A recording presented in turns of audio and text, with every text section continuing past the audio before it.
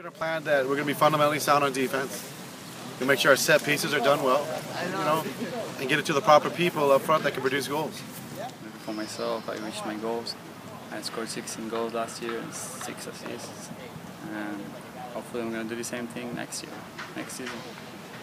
I'm prepared the same for every game. And for me, the national championship is the same as the first game, so everything is the same for me. I'm not scared or something like that. Sleeping good before, hydrate, and that's it. Listening to my coaches every day, tell me what to do.